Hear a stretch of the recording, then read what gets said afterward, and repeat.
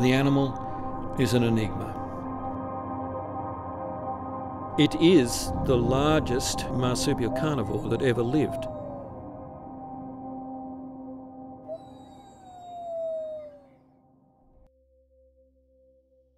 This enigmatic animal, Thylacoleo carnifex, the marsupial line, it's intrigued paleontologists for well over 100 years. The first specimen was found at Lake Calongulac in Victoria and was sent to Sir Richard Owen, the famous British anatomist. He described it as the fellest of predatory beasts, and he gave it this name, Thylacoleo, marsupial line, carnifex, the killer. Its name derives from the cat-like nature of the skull. Thylacis in Greek is a pouch, and leo for lion, so the pouch line, and carnifex is a Latin name for to kill, so this is the pouched line that kills.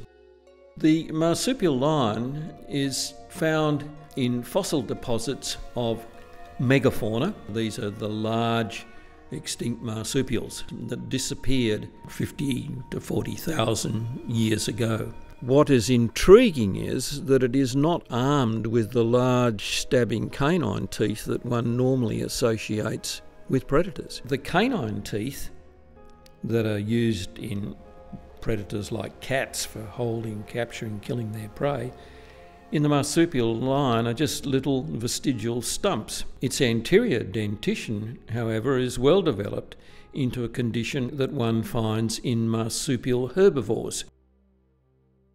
This animal would be certainly capable of climbing in trees. We have speculated whether Thylacoleo occupies a leopard-like niche, hauling its prey into trees out of the reach of the ground scavengers and predators.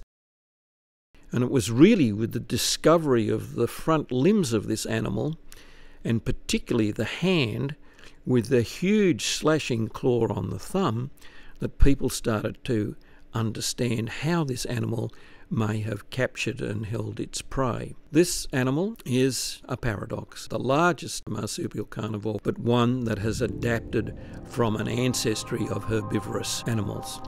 Hence the enigma.